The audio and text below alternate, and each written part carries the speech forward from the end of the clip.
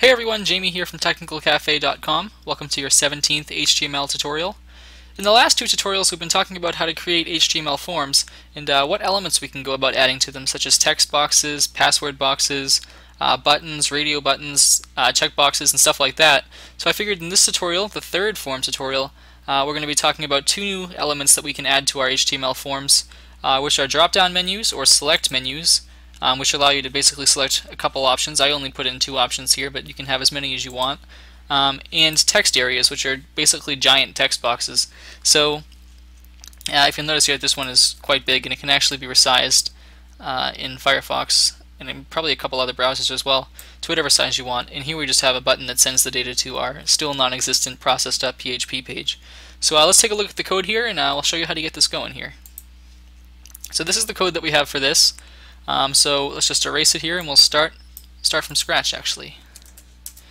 So let's save that, come over here, and we'll refresh, and you'll notice that our web page is completely blank. So let's get to coding. So we're going to first enter in our basic HTML tags here. HTML, give it a header, and then we'll give it our title here. And what we'll say here is we'll say more HTML form stuff. And then from there we're going to give the page a body. So we'll come over here, and here's our more HTML form stuff title in our blank page. We'll just get rid of the stuff and just say more HTML forms. I will leave the stuff.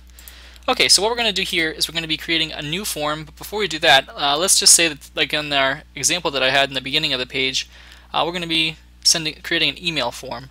It's not going to work, but it's just basically what the form will do before the data is processed and parsed by the PHP or whatever language you're using. So let's just create some text here. We'll use a header 3 again, and we'll say email page. So we'll save that, come over here and refresh, and here's our email page, or we'll call it contact us. We'll say that, pretend that this is a page in someone's website here. So we'll have our contact us page, and what we'll do is we'll come over here and we'll create a paragraph, and we'll say, please use this form to send us an email. And we'll save that, take a look, and here it is. So now let's go about actually creating the form. So we're going to come over here, and we're going to create our form tags.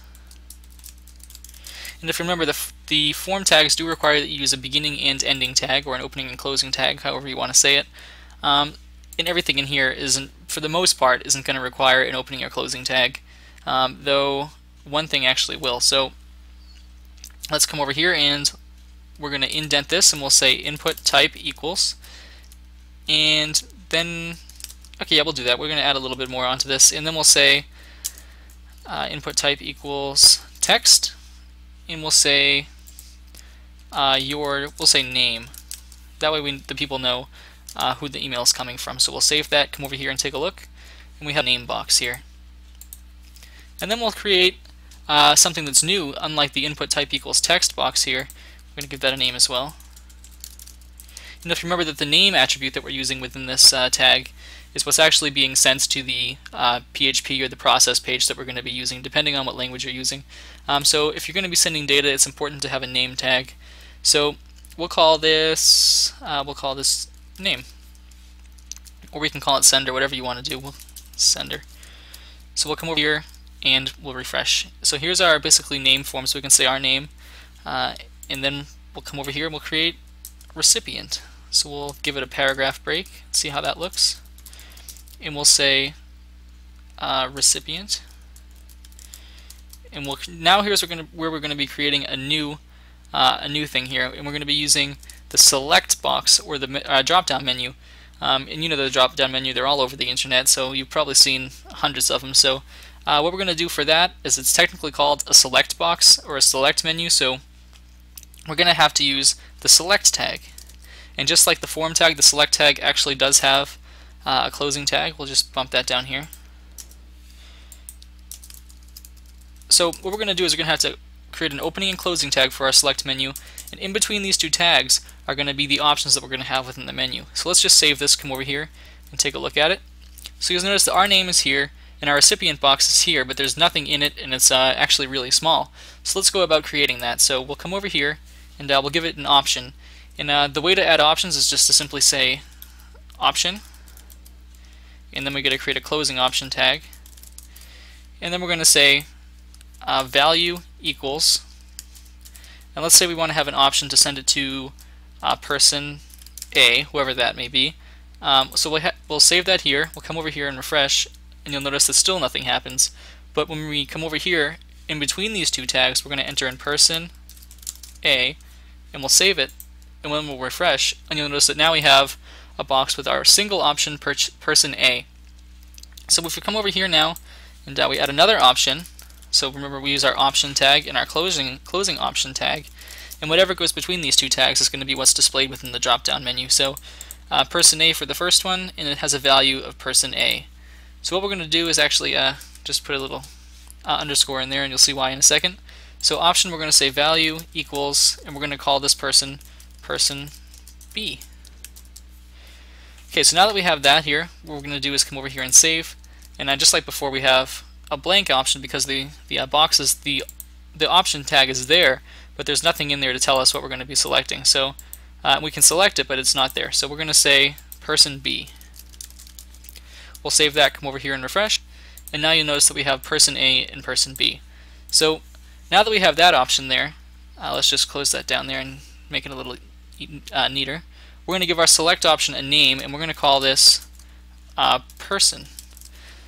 And you'll see why again when we actually go to submit the form. But the reason why we do that is because when we submit the form, we're going to need to have these values as the name. So it'll say name person equals person A or something like that. So when it gets sent to the page, we know what data we're taking and what we're using. So let's just go ahead adding our text box now. And if you'll remember from the beginning of the tutorial, we didn't have a small text box like we did previously. We had a pretty big text box. So what we're going to be doing for that is not actually using the input type equals text. That will give us a small text box.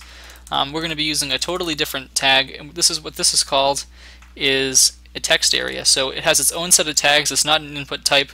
So we'll say text area, and then we'll close it off with our text area closing tag. You have to have a beginning and closing tag. So we'll save that, come over here and take a look. And you'll notice that now we have a small little text area which we can resize, and that's basically because of the browser allowing you to do that. Just add a quick space, and we'll refresh. And actually we're going to add a little message up here. We'll say, please enter your message. Save that, take a look. Gotta put another space. And I'm just using the paragraph spaces like last time because I like the way that they give it a decent amount of space, unlike the break tag, which will just bump you down right underneath it. But if that's what you want to do, go for it. Just personal preference here. So we'll refresh this, and now we have please enter your message. So let's give them a bigger text box that we can use to enter the message with. So we're going to say text area, and we're going to come over here within the text area opening tag and create some attributes here. So we're going to say, first off, we're going to give it a name, and we're just going to say message body, because this is going to be the body of the message that the person is sending to the recipient, whoever that is, person A or person B, I guess. And we're going to say that we're going to have some certain amount of rows and columns within this, so we can choose the size. Otherwise, we're going to have the default size of whatever this happens to be. So we're going to come over here and we're going to say rows equals, and then some quotation marks, and then we're going to say calls equals, and then some quotation marks. And in between these quotation marks is where we're going to put the number of rows, or however many we want this way, in the number of columns, or however the distance we want horizontally. So for rows I'm going to say 10, and for columns I'm going to say 20, though it's completely up to you, whatever you think looks best. And we'll come over here and refresh. And here's a bigger HTML box, but I'm going to probably say maybe we can double it to 40 and make it a little bit wider. And this should be a decent box for someone to enter in a message.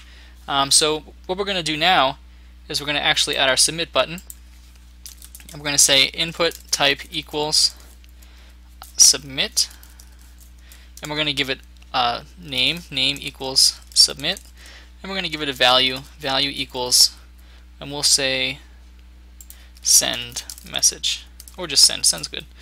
And then we'll close off that button. And before we do that, we'll put a space here. And we'll take a look at what this looks like. So now we have a complete email form, complete with a name option, so we can say name is Jamie. We're going to send this to person A or person B, and we'll just type in hi there. And once we click send, it'll send it over using either a post or a get variable. So we'll set that up in a second, but let's just come over here, and we're going to do one more thing with that text area. If you'll remember with the text area, and similar to the option here where we can have some text in between, you can do the same thing with the text area tags, which basically allows you to enter in something that will come will pre-exist within this text box. So if you want the user to already have a message there, like maybe a template or something, you can enter it right in the text area here like this. So let's say, please enter your message here. So all you need to do is enter that between the opening and closing text area boxes, and it will show up within the actual text box when we refresh. So if we come over here and open this again, you'll notice that we have a pre-selected or basically pre-entered message. It basically says please enter your message here. The user can delete it and then proceed to enter their message. So let me just set up how the form is actually going to work to show you how this will be sent again. So within our form tag here, we're going to give it some attributes. And we're going to say action equals, and again we're just going to use our process.php example. The page doesn't exist, but if it did, all these values and names would be sent to that page to be dealt with or processed, however you want to say it. So we're going to say process.php, and our method is what we're going to be concentrating on now. If you remember from the previous two tutorials, the method can either be get or post. Now it doesn't have to be in capital letters, but that's just how we kind of tend to do it. So for a post method, if you'll notice that when we enter in some information, we'll say ASDF, and click send. Ooh, it shouldn't have got sent like that, so we'll just refresh this real quick. Delete all that variable information from here. And we'll refresh, and you'll notice that when we enter in our name and our message with a post variable, nothing will be sent because we're using a post, and that's good for when you're using like sensitive information like passwords, credit card numbers, anything else that you don't want to be sent over here. So if we change this to a get variable and we refresh, you'll notice that, just refresh that there, and you'll notice that when we enter in our information, so we'll say Jamie, person A, and then we'll say our message is hi there, person A, and we send it, you'll notice that all of our information is actually being sent right here in the open using our sender equals Jamie and person equals person A, and the message body and everything is included in here. So that's not something you're going to typically want if you're sending personal data, but if you're doing like a search engine, or you're doing something like sending the name of a particular web page or something like that, something that isn't personal and you don't want to worry about getting viewed by others, you can just do that. There's a couple other reasons to use them, and you can kind of look those up if you want to. But this is basically how we're going to create our third HTML form, which is an email form.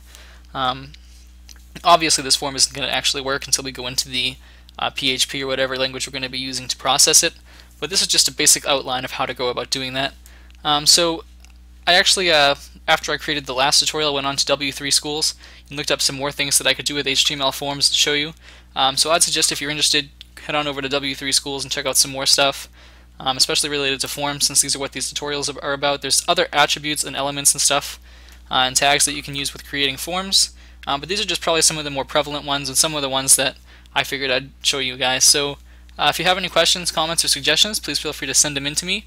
You can leave them in the comments below. And if you're interested in me creating a specific tutorial, just please feel free to let me know. Also, please feel free to follow me on Twitter at twitter.com/JamieMCG for my personal Twitter, and for the Technical Cafe Twitter, which will notify you about all these videos and blog posts. Please feel free to follow that at Technical Cafe. So, thank you for watching, and have a great day.